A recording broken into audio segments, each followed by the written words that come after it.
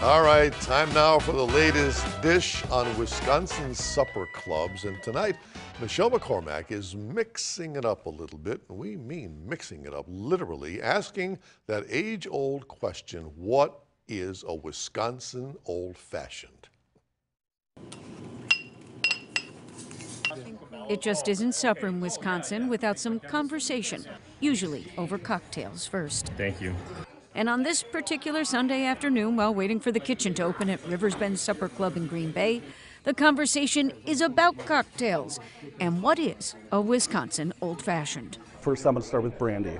Made with brandy, flick of the risk of bitters, with an orange and a cherry. I don't necessarily mind if it's not muddled. I know a lot of people prefer that it is. Sweet and sour, doesn't matter, but the key ingredient would be the brandy. The founder of the Wisconsin Supper Club Enthusiasts Facebook group assembled several longtime members who also had decades of experience as bartenders. They echo Sean's sentiment that brandy is the old-fashioned pick.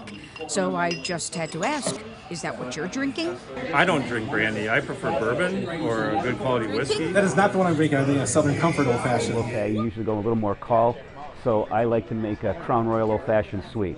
And while I'm not trying to get anybody's swizzle stick in a flutter, wait until you hear what they serve up more often than not at Rivers Bend. We would sell whiskey old fashions 3-to-1 probably over the brandy old fashions. While newspaper accounts from the 1800s confirm the old-fashioned cocktail was around long before Wisconsin started drinking it. It did originate out in New York, and it was basically a way to make less quality spirits seem palatable.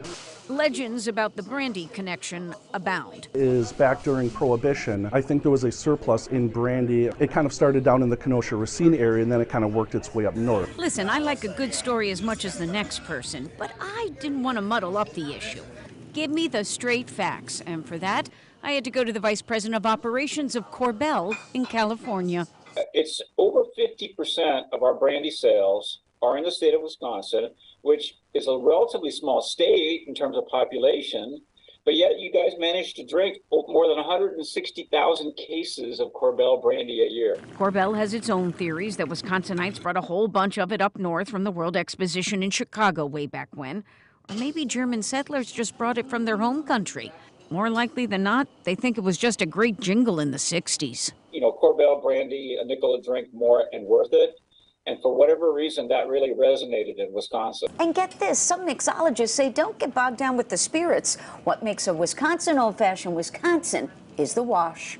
Well, definitive Wisconsin Old Fashioned includes the soda or the wash, which is different than what you can find in other parts of the country. The only state, I guess, that has wash in their old fashions. Typically, it's just going to be the bitters with a little bit of the spirit. Rivers Bend has been experimenting lately, introducing seasonal flavors to old fashions, and one of the favorites from summertime is sticking around. We have a rum old fashioned that has some lavender bitters in it. The bold new flavors are bringing the cocktail into focus for a younger crowd that used to think that's only what the older folk drink. There is a huge resurgence in old-fashioned drinkers from Gen X, millennials, you know, even some of the younger Gen Zers that are turning 21. It's personal choice, same with the garnishes. Each person likes it a little differently. We don't have a particular stance on it. We like to cater to what the customers like. I don't think it matters. I think everybody is drinking something that they enjoy, and it's keeping, you know, supper clubs open. You're seeing a kind of a renaissance of the old-fashioned. Cheers. Cheers. Cheers. Thanks, Michelle. A great story. The whole story, Luke Sampe was doing play-by-play. That guy's right. No, he's wrong. Yep, he's got it right. Luke knows. All right. Michelle, by the way, checked in with Rivers Bend. They offer non-alcoholic versions on all of its old-fashioned cocktails, as well as non-alcohol beer and wine.